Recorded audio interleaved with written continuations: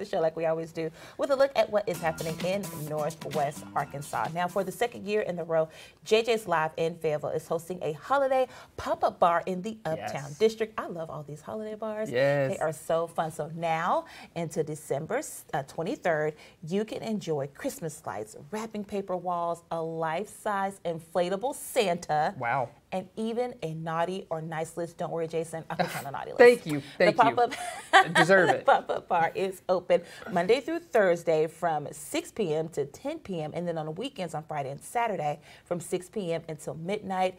You can check out JJ's social media page for all the details, including like just different hours and kind of how they're operating, as well as holiday cocktails. I got a peek at a couple of them, so they look really fun. I like pre-deciding on the menu before I get there. Yeah. That's a great way to get started.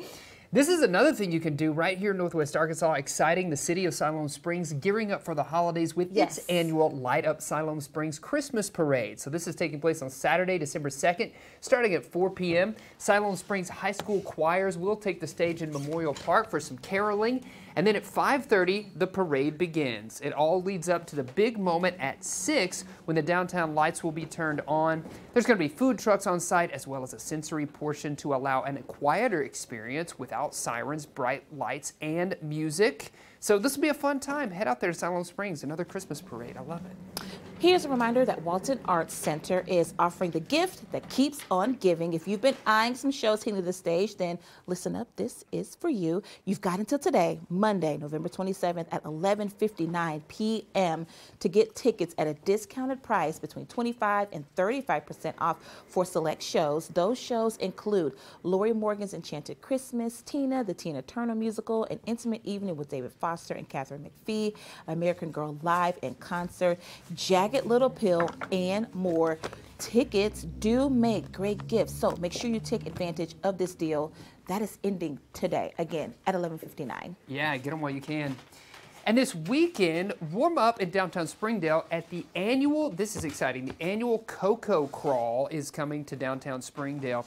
The sold-out event will feature 300, I'm making sure I'm reading that right, 300 of gallons of hot cocoa from more than 20 stops crawlers will make on Friday, December the 1st. If you missed the chance to get your ticket, but you still want to be a part of the fun, well, consider being a helpful elf and volunteer for the event. So that's the way that you can get in. You can sign up online. They have volunteer slots available for you right now. Yes, you know, the hot cocoa crawl did sell out very quickly. So again, as Jason said, if you're like, man, I miss getting my ticket, but I kind of want to be out there and maybe even sample some hot cocoa, then consider volunteering.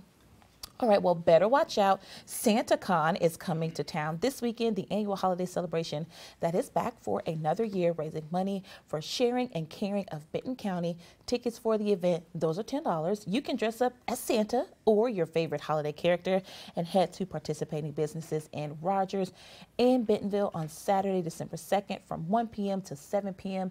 And then after you've had all that fun, head to Crystal Bridges for the after party. That's going to be at 7 p.m., which is a great way to meet everybody else that participated in the event. So if you decide to do SantaCon and you're all dressed up, send us a picture.